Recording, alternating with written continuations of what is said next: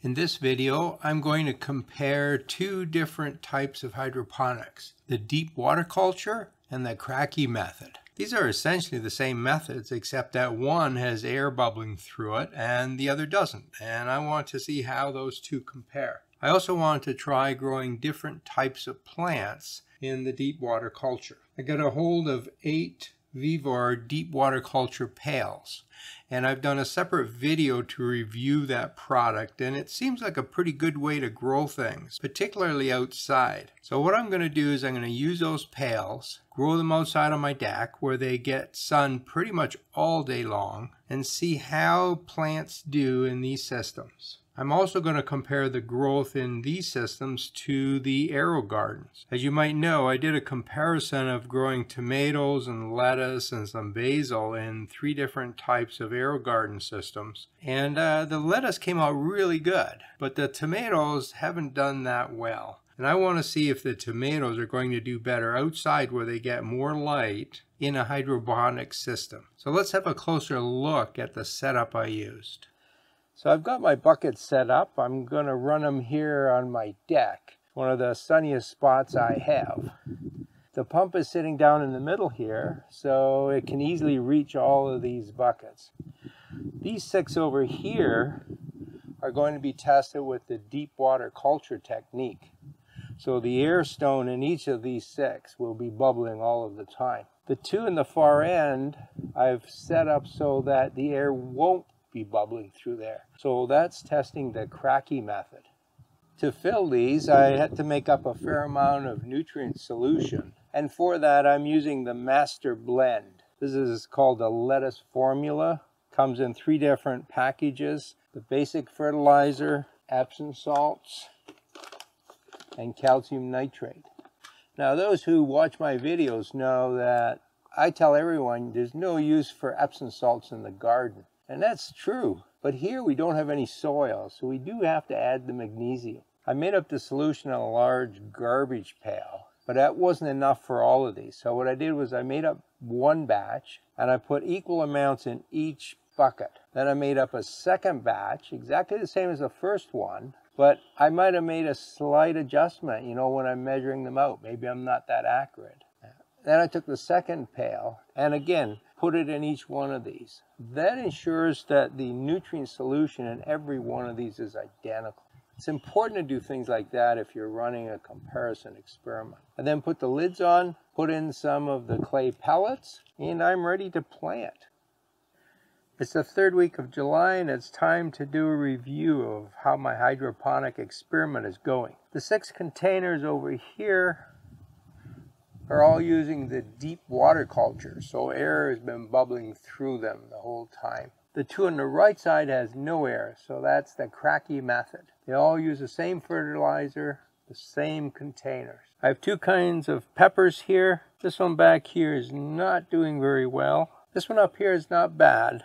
It's got several flowers, and it even has a little pepper in here. The lettuce is growing great. Now, I harvested some out the back, but I didn't want to touch the front to show you how big it really got. We do have warm weather now, so I better harvest it because it's starting to bolt. Back here is some bush beans. They're flowering really nicely, and I think I'm going to get a pretty good crop out of these. Overall, I'm quite impressed with this system. The plants are growing really well. Now, I can't do a direct comparison with my other hydroponic systems, which are the aero garden type systems, because they weren't started at the same time. But they are all using the exact same fertilizer. The plants here are growing much better than any other system, particularly the tomatoes over here. These are nice, squat tomatoes with big leaves, nice healthy looking plants. The tomatoes I tried to grow in the aero gardens didn't do very well. They're all right, and they're flowering, and there's little tomatoes on them, but a lot of the leaves are dying back. They're spindly. The lettuce did all right in those systems. One of the big differences between these systems and that aero garden is the amount of light. So I took my lux meter and measured the amount of light when the sun was out here and compared that to the aero garden. The light here is 5 times as high. It's no wonder the plants are growing better. In the front here we have two small bush type tomatoes, and if I compare the two, I'd probably say the deep water culture is a little larger than the other one. Now remember, I only have one plant in each test group here, so it's not a very scientific comparison. But this looks a little larger. If I look at the plants at the back, these are larger tomato plants. They look about the same. And in fact, that one over there using the Kratky system already has a good sized tomato on it. Overall, just comparing the plants, I'd have to say that the deep water culture and the Kratky system are giving about the same results. I'm not really convinced that bubbling this air through it is doing any good. This is the bush tomato growing in the Kratky system, and you can see that it's already started to make some little tomatoes. Now let's have a look at the roots. This is a really nice root system. Nice and white, large amount of roots. Looks really healthy. And underneath here I can see some more tomatoes. Now let's compare that to the deep water culture. There's a tiny tomato there. I haven't found any others though. There's the root system. It's not quite as large, and you can see browning here on some of the roots. That's not a good sign. The roots have also tangled up with the air bubbler, but that shouldn't matter provided the water level stays high enough. Now let's have a look at the roots at the back here. There's my tomatoes coming, doing really well.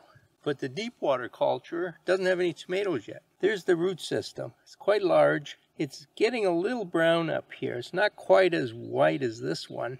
But I've also noticed that my water level has gone too low. These front pails still have 2/3 of the water in there. Back here we're down to about 1/3. So I have to top these up. Again, the root system on the deep water culture is not as large and much browner.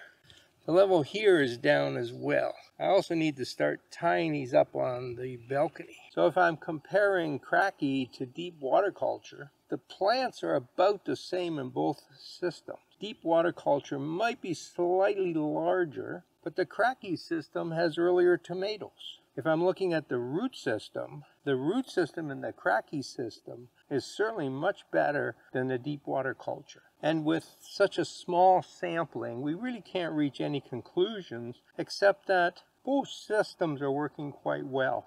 Both systems will produce a pretty good crop. The root system on these front tomatoes is actually better than the Kratky system. It's a larger root system, and the roots are a nice white color. In the deep water culture, the roots aren't quite so white and the clump isn't as large. When I look at the roots on the tomato plants in the back, I sort of see the same thing. Again, there's not a large difference in the roots between the two systems, but on root growth alone, I think Kratky is working better. On plant size, I think deep water culture is working a little better. Overall, I think you could use either system and end up with just about the same growth.